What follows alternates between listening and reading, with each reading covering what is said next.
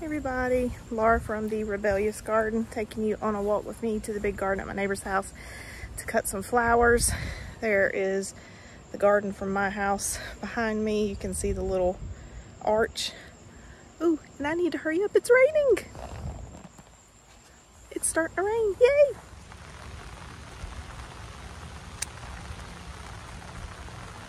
I'm not complaining about this rain one bit. I have been praying for rain.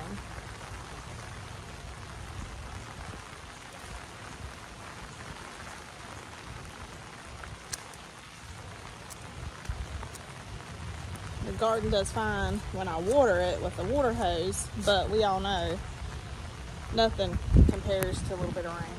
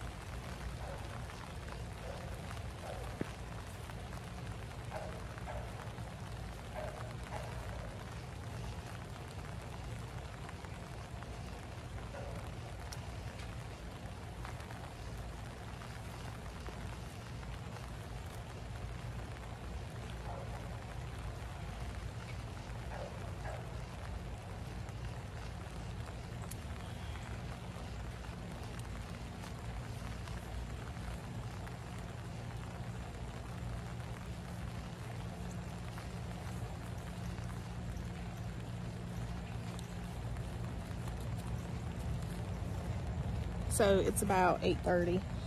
You've seen my photos this past week about harvesting in the dark because of work and everything else. Like today, I'm gonna cut while I talk. Like today, I worked, and then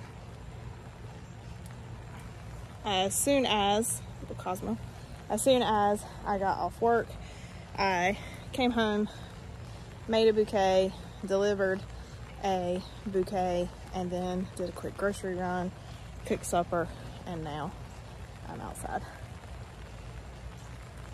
Which, the way the heat is, as of recent, it's better to wait until the sun starts going down. Because it is entirely too hot out here when the sun's out.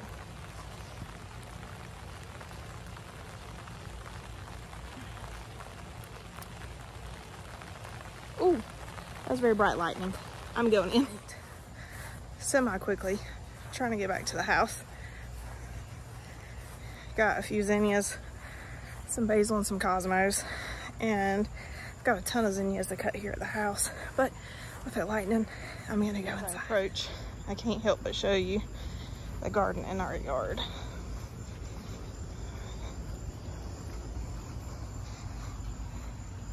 Woo! Okay, I need to go in. But lots of zinnias. All right, I'm going in. Underneath the carport, the flowers that I started cutting at my neighbor's house but couldn't finish because of the lightning. So I was going to take you for a whole little, hey, come cut flowers with me tonight, but guess it didn't work out. Still going to post this just so y'all can kind of see what a little nighttime routine is for me. The seedlings real quick. Lettuce, spinach, it's too hot for it to really sprout. I only have like 2 sprouts. Brussels sprouts, kale, more flower seeds. A lot of these seedlings need to go out to the garden. Those flower seedlings desperately do. And we have broccoli and cauliflower, things like that up here. That one tray hasn't sprouted yet.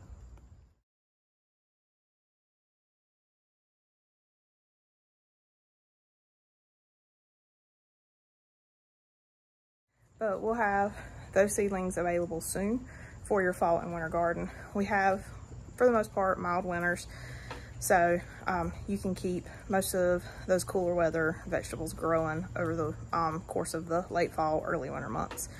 Come like January, February, when we start getting into our bitter cold temps, and that's when we typically have our once a year snow or ice event.